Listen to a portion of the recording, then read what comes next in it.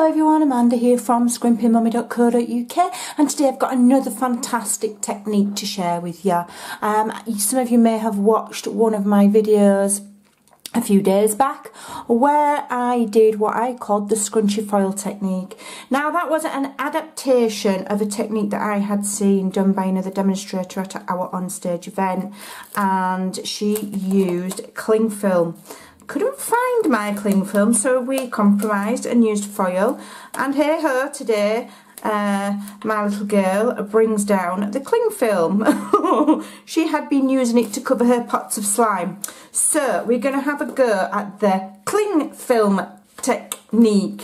So I've got Highland Heather here, 11 3/4 by 4 1/8, scored in the middle at 5 7/8.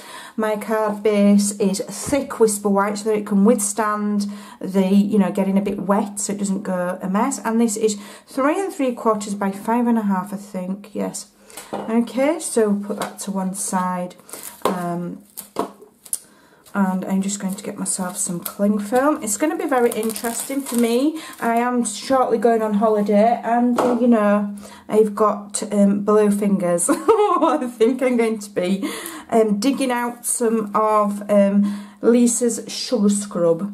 So the colours I'm using today, I'm going for pale colours again. I'm going for Highland Heather because that is the same colour as my cardstock. Okay, I'm going for Blushing Bride, and this one is Petal Pink. So they're all kind of close together so that hopefully it won't mix into a muddy mess. That is the theory. We shall see. So I'm just going to scrunch this up a little bit before I start. Okay. Alright. And then I'm going to add some drops of the reinkers. Okay, and the cling film is slightly better than the foil. I don't know if the results will be different. I'm winging it, I've not tried it.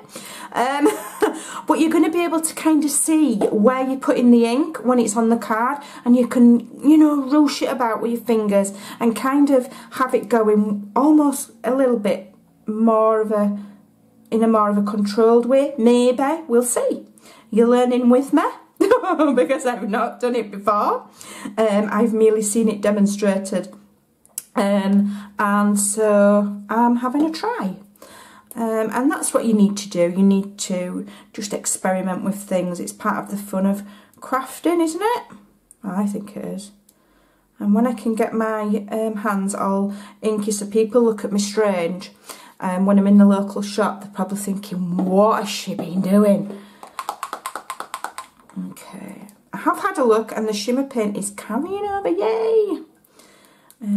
So a few drops of the shimmer paint. Drops, come on. Oop. Oop, probably got a bit much there, but hey-ho. Oop, making a right mess. Right, so let's just gather that up a right little bit, and then I'm going to put my card on. If you don't like getting inky and messy, it's really not for you, this technique. Stay away.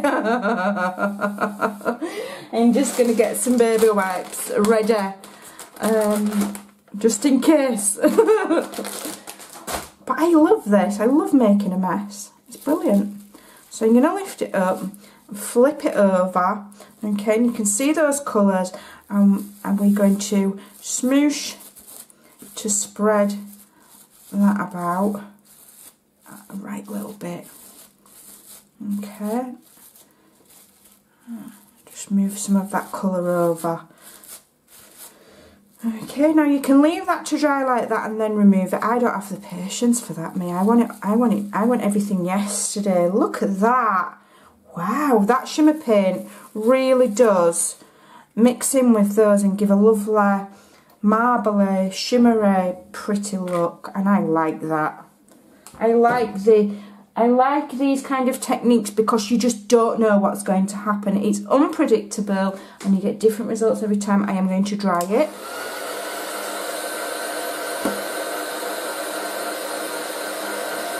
You could add a lot more of the— so you've got bigger coverage. I quite like how it looks kind of, I don't know how to explain whether some of the white's still showing anyway.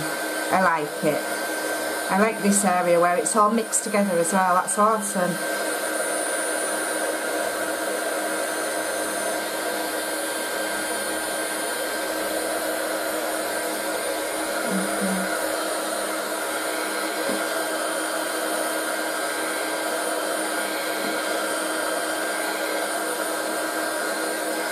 Still a bit sticky. You want it to dry.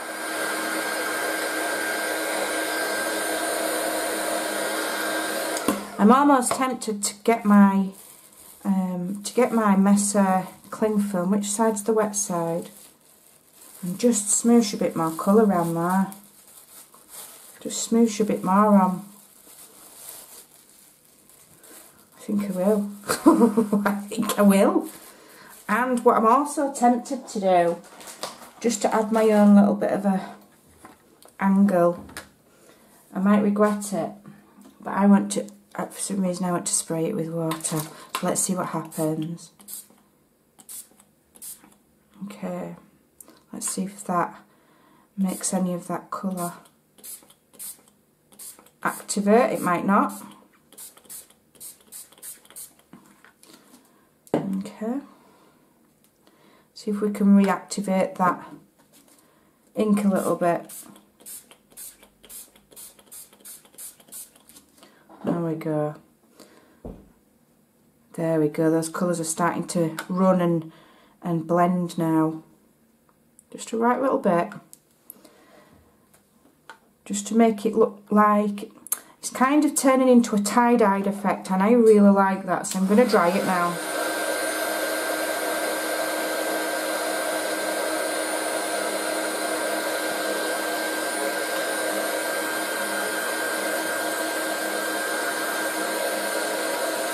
You can still see all of that lovely shimmer. It's beautiful.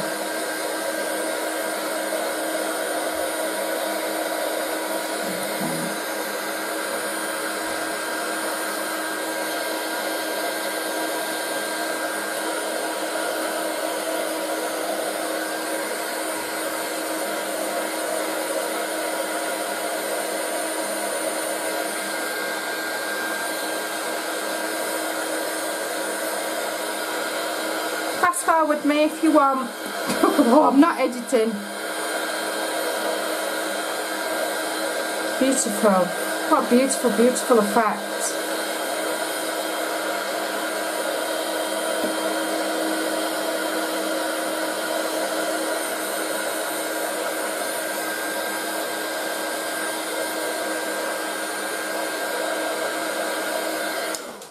That'll do for me. Let's just give that a bit of a dry off, and then we can attach this to our card and then add a little bit of pattern. I'm just wondering whether to trim it down. Oh, look at that, it's beautiful. No, I'm going to leave it as it is. I was just thinking maybe I should trim it down, but no. But you could do, you absolutely could just use a small panel of it, make yourself a section. You could do all sorts. You could make flowers out of it. My table's a little bit wet. You could make flowers out of it. You could cut your butterflies from it. And there's lots you could do. Just layer my table. Just bear with me. I've used the glass mat, knowing that I was going to be making a huge inky mess. So I'm going to add my background there. And again, I've said before, I really enjoy this kind of thing, using an inky technique, because you're never going to get two cards the same. Always going to be different. Every time you try it, you're going to get a different result. And if you play with different colours, add water, add whatever, you're going to get a different look each time. And that is super pretty. Oh, I'm loving that. I'm really, really thrilled. What a lovely, lovely technique. Right, so what I have done is I have cut some, let me just get my cardstock ready. I've cut some of the dragonflies from Dragonfly Dreams, and I'm just going to put that out. Look at me, covered in it, I love it. And I've done them in black because I thought it would just stand out. I've cut both, 2 different ones because I'm not 100% sure which I'm going to use yet. Haven't decided. I don't know if I just want the one like that, or if I want to, I'm going to try and make my decisions pretty quick, and I'm sticking that one up there like so. I want some room for a sentiment down here, I think, and that glue will dry clear. So let me do my sentiment, and then I will see what room I've got left for other things. I wonder if I could stamp straight on there. I don't know if I dare try it. I don't know if I dare, because if it doesn't stamp right, then my card's wrecked, isn't it?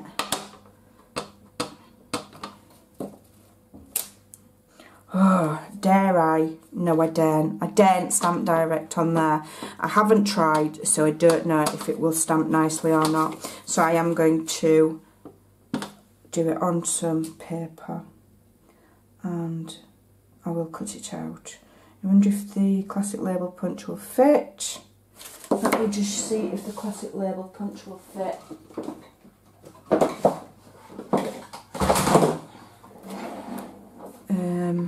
No, it won't. Okay, we're hand cutting it then, aren't we? Not to worry. Alright. So if I stamp pretty close to the edge, I know without a doubt that that edge is straight. Okay, there we go. And then I'm going to use my trimmer because I cannot cut straight to save my life. I'll do it there, I think. So if I do it about there, that should be alright. Yep, smashing. And if I do it about... I do a lot of things very much by eye, and I make a lot of my cards up as I'm going along. Because I think, well, that's what most people do, isn't it? Let me grab some dimensionals. Grab my dimensionals, and I am going to just very gently, with Hannah and Heather, ink the edge of that.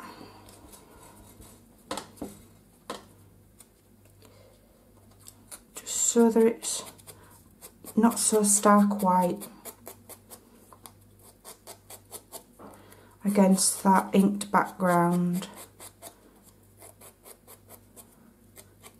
A little heavier on the corners.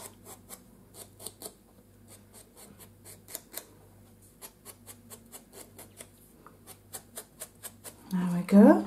Okay, let's move that out of the way. We will get our dimensionals, and then we can see what space we've got left, if any, for some more dragonflies. And I'll have 3. There we go. 1, 2, 3. Get off. I am definitely going to have to scrub my hands before I go on holiday. Dear me. Okay, enjoy your special day. So we'll have that there in the bottom. Doesn't that look lovely? I think that's gorgeous. Right, so let's have a look what we're going to do with these little fellas now, because I only want a few. So let's see. We'll snip that one off. Just there. Okay, let's just round his bottom. Round his bottom, and we'll pop him a little bit. We'll pop him there. I think I'm just going to have 3. If I can fit another one just at the bottom there, that would be pretty awesome. So let's have a look which one we can cut out. I'm going to go for this one here, and I'm going to try and cut around to make it look like that is exactly how it was meant to be. And same that, and there. That's not too bad. It looks pretty like it's like it was always like that. Tiny little bit of glue, and I'll have another one just there. Okay. Do I want another? No, I won't be able to get any more on. So there we go. We've got another, can you see the shimmer on that? Look at that, isn't it awesome? We've got another inky background for you to try. I think I've got inky backgrounds out of my system now for a few days. So I'll go and make something else. Give it a try. Go and have some fun. Go and raid your kitchen drawers and see what you can use to create your own backgrounds. Go and have some fun. Thanks for watching. I'll see you again soon. Bye.